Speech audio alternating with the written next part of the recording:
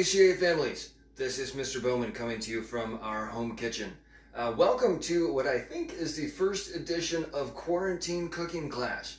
I believe this entire operation is the brainchild of Maya Jeffrey, Caitlin Slayton, and Alicia Ceccarelli. So you can thank those three ladies for what is supposed to be a multi-installment of Quarantine Cooking WCA families at home. Today we're going to show you how to make fresh baked soft pretzels. Everybody loves the salty carbohydrate bomb that is a cheese covered soft pretzel, but no one likes to pay $8 for them at the mall or the ballpark. So today hopefully we're going to show you how to do that on your own. The first thing we need to start with is 2 cups of warm water. Most home water heaters are plenty hot enough to do this. We're going to take our 2-cup measurement, come over to the sink, and it is very specific. We do need the water to be almost exactly 110 degrees. The idea is to make it warm enough to grow the yeast, but not hot enough to kill it. So I'm using an exceptionally high-tech method of holding the thermometer in the water until I get it the temperature I want.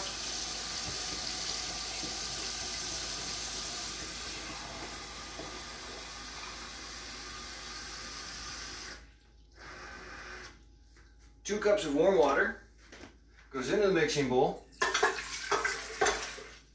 And after it, we add to that 4½ teaspoons of active dry yeast.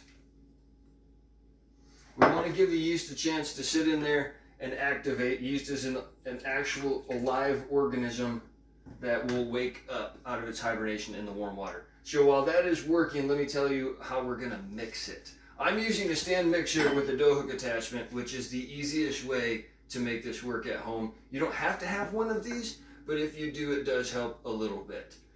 These are somewhat expensive.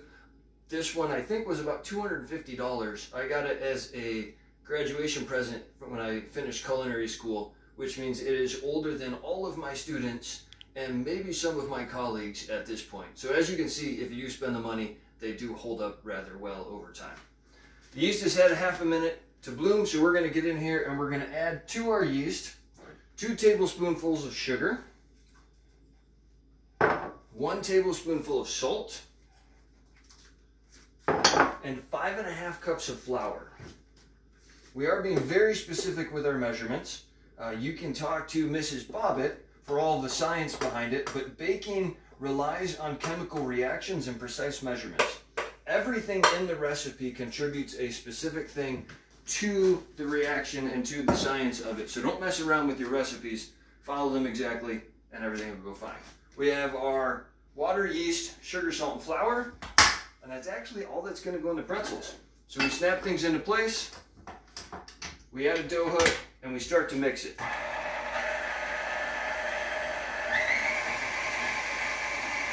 We let that go for just a minute or so,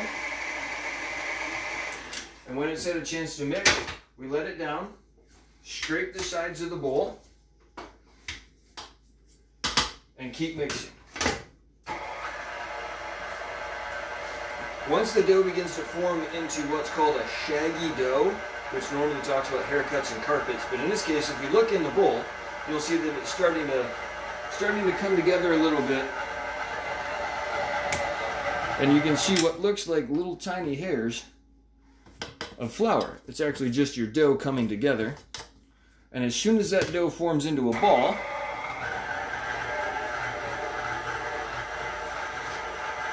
it's ready to go. So we have a lump of dough. We have a lump of dough mixing in our mixer, and I'm going to let this mix for 5 minutes on low speed. Our dough has been mixing for 5 minutes. You may have to add additional flour to your dough if it's a little bit sticky, but if you come in here and look in the bowl, you'll notice that when it's done right, the dough ends up being soft, smooth, and a little bit springy. You can see how it holds together, which is exactly what you want. So, take it, use your hands to form it into a bowl, make a little pocket underneath with your hands. The bowl you mixed it up in, spray it with a little bit of vegetable spray, oil. The dough goes back into the bowl, and then spray the top of it just lightly. The idea is we're going to let this dough rise, and while it's rising, we don't want it to form a dry crust on the top. That's actually not part of any of the recipes that I've seen. It's just something that I've learned over time. So we cover our dough in saran wrap, and it's going to go into the oven to warm up. Now the oven is set at 170 degrees. It's as low as our oven will go. You definitely don't want it any hotter than that. At a molecular level, cooking starts at 180 degrees, so you want to definitely keep it below that. The dough goes into the oven to rise. It's going to take 20 minutes to rise, and while that happens, we're going to get our water bath ready. Juniors and seniors might recall a conversation that we had in Bible class about how you probably don't want to know what goes into preparing a lot of your food. I had told you to go read the classic novel The Jungle by Upton Sinclair, and it'll help you understand bologna and pickle loaf and canned meats just a little bit better. This might be one of those times where you really didn't want to know how your food is made.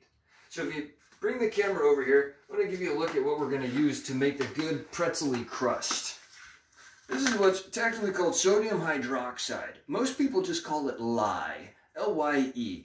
And lye is an exceptionally caustic product that will burn your skin off if you touch it. It's used in industrial applications as a drain cleaner. It's probably the world's most fantastic drains, but you can't use it in older houses because it will actually eat the pipes. So you don't really want to eat this stuff straight, and it's very, very important that when you make pretzels and you order lye to use in pretzel making or any kind of home application, that you make sure to get one that says food grade. We've got food grade, pure 100% sodium hydroxide here, which is exactly what we want. Because this stuff is rather unpleasant, you can take a couple of precautions. Number one, I have the window vented because that's going to cause some unpleasant gases here in a minute. And two, we're using some gloves to mix everything up with, just in case we don't want to take any chances of getting this thing on our skin. I've already measured out and prepared 5 cups of water, and this is 1/4 cup of lye. And again, these ratios are extremely important. Don't play around with them. 5 cups of water, 1/4 cup of lye. I'm going to hold my breath while I pour this in here so I don't breathe in the fumes, and then I'm going to stir it up with a stainless steel spoon. Don't use aluminum when you're using lye because it'll actually eat away at the aluminum. If you use an aluminum spoon or aluminum pan or a pot, when applications with lye, it'll develop little pits in it where the chemical is eating away the metal. So very important to use stainless steel with lye. So I'm going to hold my breath. I'm going to gently mix this up.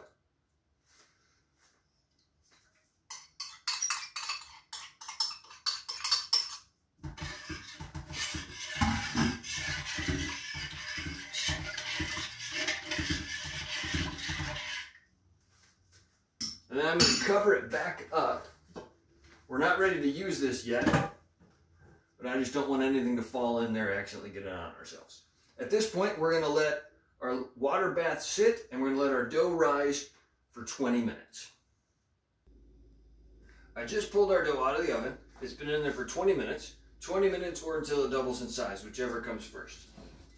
The plastic wrap doesn't melt at 170 degrees, so you're fine. You take your dough, dump it out on the counter, and we cut it up into our individual pretzel portions. The easiest way to do this without cutting your counter and marking it up is just with the regular pizza cutter. And it goes simple enough.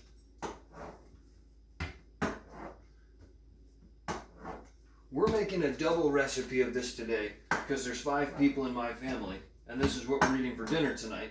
If you have a smaller family, or you're cooking for fewer people, it's easy enough just to cut all of this in half. Once we get our dough portioned out, we're going to roll it out and put it on a baking sheet with parchment. It's very important that you use parchment paper or baking sheets. Don't use aluminum foil, plastic wrap, or wax paper. Bad things happen when you put plastic wrap and wax paper in the oven, and aluminum foil is going to get holes in it from the lye water once we dip them and put the pretzels on the bake. So a quick coating of vegetable spray helps it to not stick. You can make your pretzels into any shape you want because we keep things simple around here, and I'm not very creative. We just do them in regular pretzel sticks. You can tie them in knots. Some kids I know like to shape them into animals. You can do pretty much whatever you want, and I think the fancier your pretzels will be, the more impressed people will be with your meal.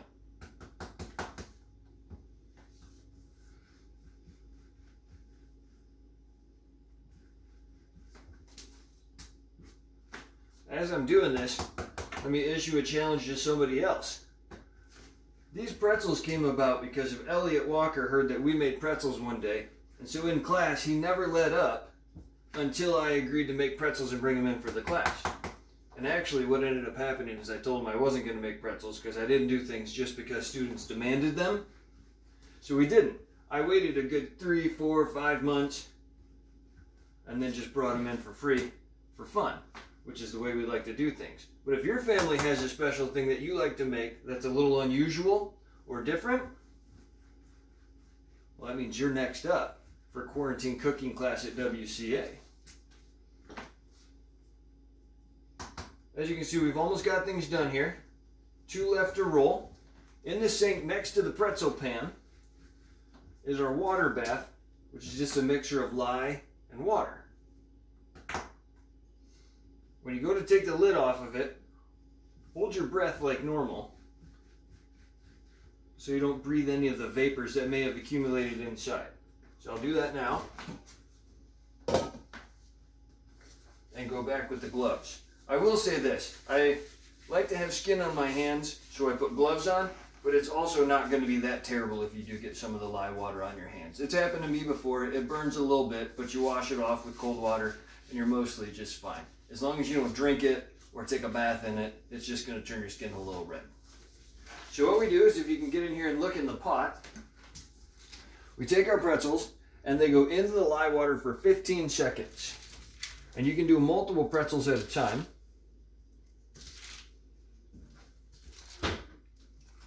I've got a big enough pot that I think I can actually fit all of them in it at once. When you do this with multiple pretzels at once in the same pot, you just want to be careful that you remember which pretzels went in first, so you don't have some that are overdone and some that are not. 15 seconds goes by, you let them drain a little bit, and they just go back on. I don't know if you can see this on camera or not, but they've turned from a white to a yellowish color. And what that's doing, that's the caustic soda, the lye, that's beginning to work the chemical reaction that's eventually going to give the pretzel their dark, chewy crust. Once all the pretzels have drained a little bit, you put them back on the pan. Oh, and another thing, this becomes important not to use an aluminum pan because all of this lye water is going to run onto it a little bit as they bake. We take our gloves off real careful, set them aside for a minute. We don't want these to stick while they're rising. So a quick coating of vegetable oil. Cover them up with saran wrap.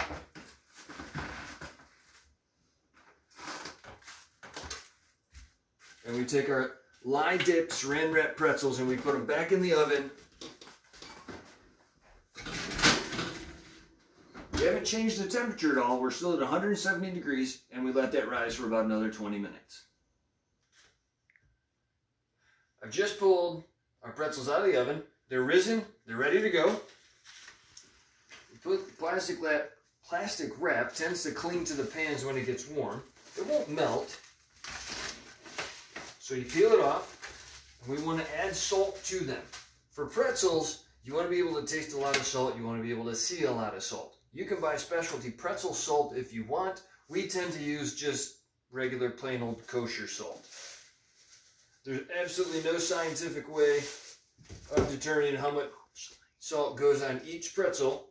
We just determine how much we want. Depending on how much of a heart condition you want to have, you may want to add a lot of salt, you may add a little salt. But once they're all sprinkled with salt, they're going back in the oven at 450 degrees, and they're going to bake for 12 to 15 minutes. You got a little bit of salt left.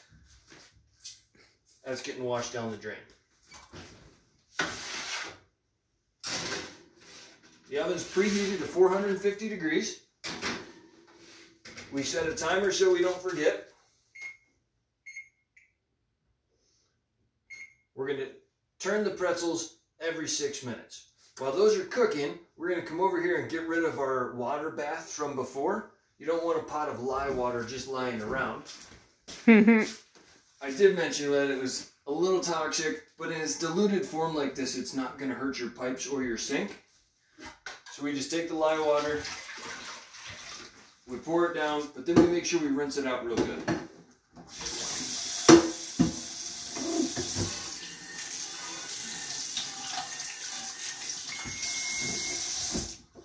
A little cold water, a little hold your breath while it works, and we let our pot dry, we let our pretzels bake, turn them every 6 minutes, 12 to 14 minutes, and they'll be done.